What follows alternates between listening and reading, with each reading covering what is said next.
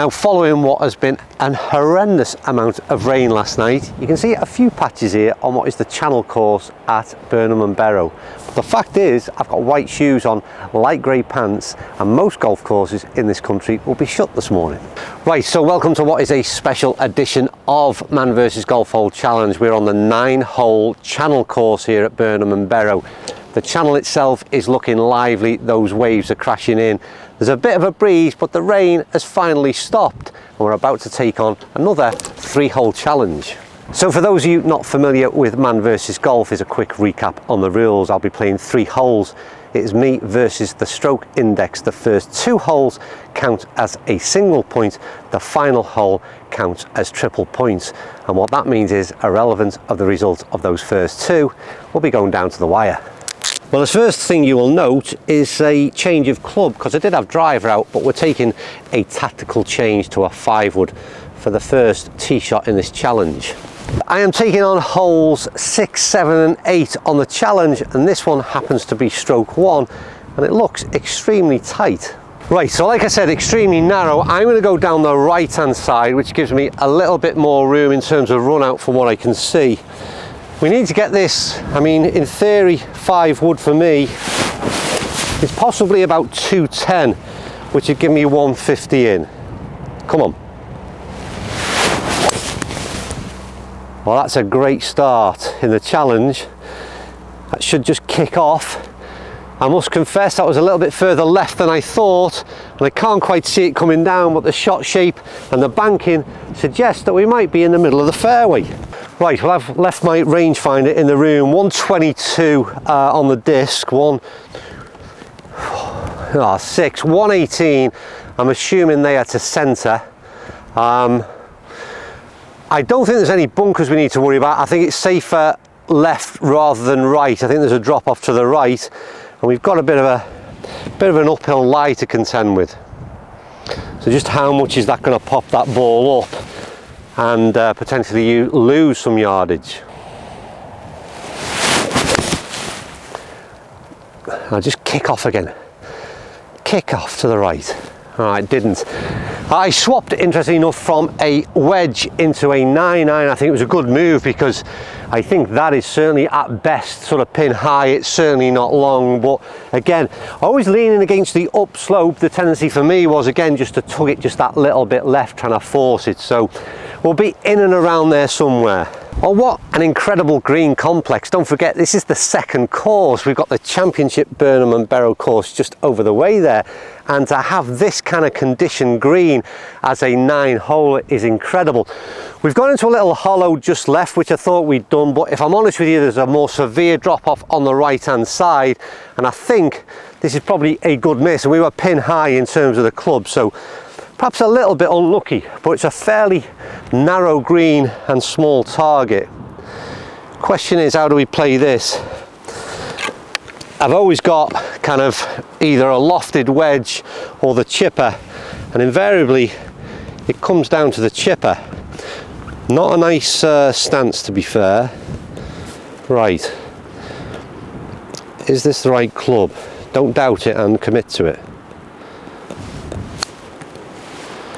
Just slow a little bit. Oh, sit. Do you know what?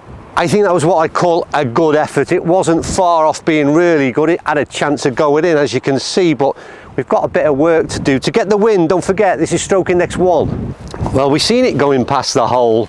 It didn't do a great deal, and I'm not one for sort of wasting too much time on these, because, well, based on that, I'm going pretty much at the cup. We hole it. It's a 4 net 3 for the win.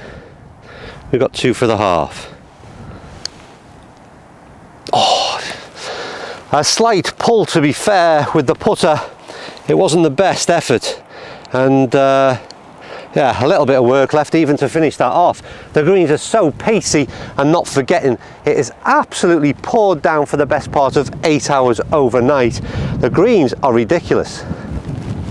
Okay, so next up, 7th, it is a par 4, 334 yards, stroke index 5.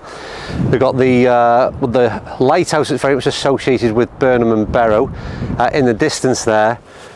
pretty much straight down. Again, it's about finding the centre of the fairway and leaving yourself a short iron in, but as you can see, it's not the widest of fairways, so I think the choice is going to be, I think we'll go 5 wood again. We could do with much of the same shot as what I've just hit off the previous hole. Right, we're going to the lighthouse. I think that is where we need to be. Let's see if we can get a nice easy swing again. Ah, yeah, it's off the bottom a little bit, a lower ball flight, but it should actually work and chase along.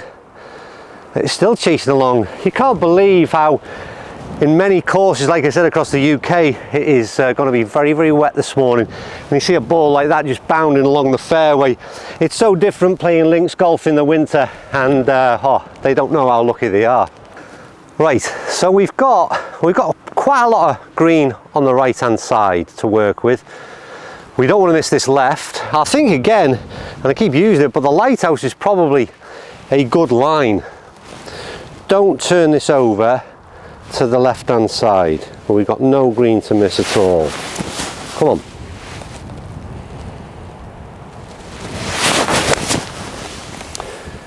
Okay, now just kick off and get me a bit close to the hole. Oh, in fact, not enough club. It was, I thought I could go easy on that, and clearly that false front again has, well, it's done what it should do. It's catch anything that plays short and it's just rolled back a little bit. Not the greatest of short irons, to be honest. Well, we've come back down what is a very steep bank again, and these runoffs, even more prevalent on the championship course, but they're such a good design. We've probably got the best miss again, if you like, because over the other side it's really severe and you've got no shot back up to that flag. Now if you've got a decent short game, you might be suggesting you'd play a wedge here, but I think that the danger is thinning one right off the back the other side, so I'm going to go with putter and see if we can give ourselves a chance. That's got to roll out a bit. Well, do you know what? I'm more than happy with that. And we're on a shot here, don't forget, a stroke 5. This is one of those really horrible ones where it's probably further away than I thought and further than it looks, and also may have a little bit of movement in it.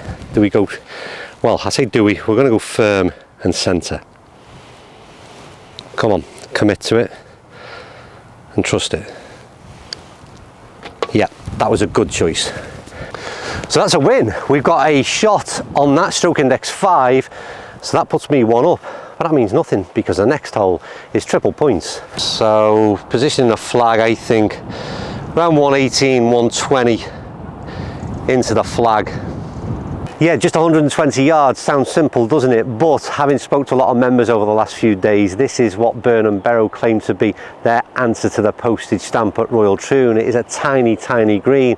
Elevated tee position, a lot of wind out there off the channel, and as you can see in and around the green there are a lot of swales and hollows to what is a very small target. So yeah, only 120 yards, we've got to be fairly accurate, and the first thing is getting this club selection right.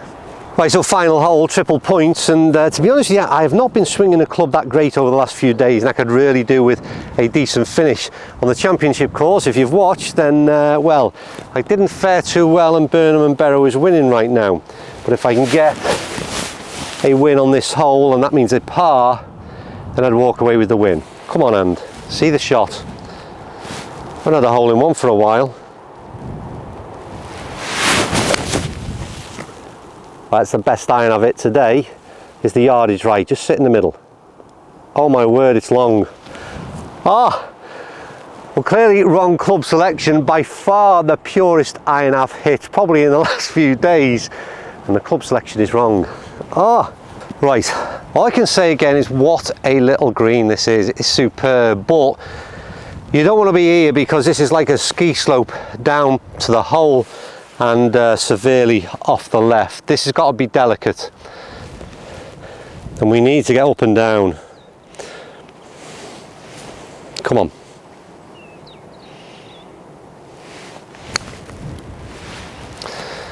Do you know what, it's not a bad effort, but I think that's going to go past it. Do you know what it is? By a mile. Ah, Okay, so the positive is we've got an uphill putt.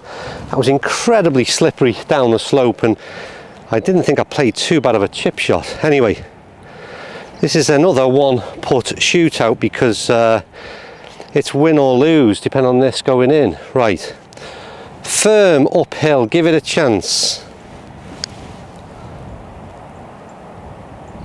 Oh my word, it didn't want to go in, and then at the last drop, and I'm not sure how because that seems to be going against the grain almost, it manages to fall in.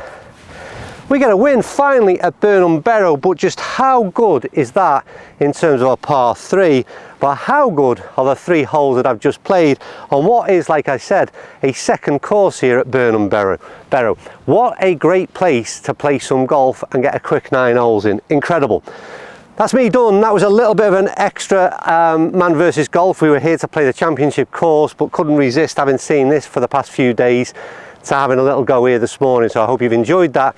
But if you're in Somerset, you fancy some high quality golf, then make sure you get yourselves down to Burnham Barrow. And finally, in a man versus golf hole challenge down here, I get a win.